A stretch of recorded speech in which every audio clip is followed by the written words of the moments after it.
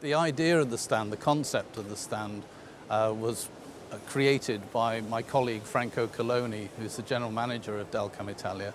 And he had the idea of this Progetto Cycling, which is a colleague of ours, Giuseppe Casanova, is a member of a cycling club, an amateur cycling club.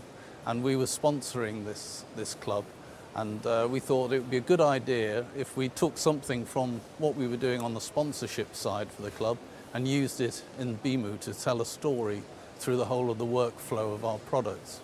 So if we look over here, we've got the cyclist, and the item that Franco chose for the project was the helmet. And so we took the helmet and we scanned it using this blue light scanner over here. So the blue light scanner is a GOM scanner, and it allowed us to capture all the data, all the three-dimensional data, not only of the outside of the helmet, but the inside as well. So once we've captured that data, we're then able to model it and create surfaces. We then use those surfaces in our product power mill to generate tool paths, which can then be used to cut the item on a milling machine. And the milling machine that we chose was the Mazak Variaxis for 5-axis machining.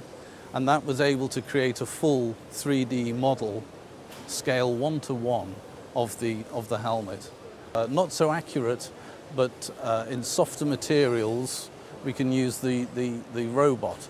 And so this is quite handy for doing soft machining, but not as accurate as the Mazak machine tool for doing the very fine definition for finished tool making.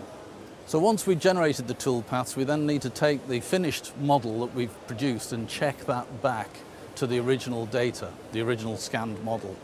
So we also have round the corner here some inspection equipment, and for that we use Power Inspect to drive that, and we can check the three-dimensional model, the data captured, with the actual produced part, and that then completes the whole design cycle. So we can use all the various components of our software in a chain with our partners to tell a story at this show about the production of a cycle helmet from the initial concept through to the finished item.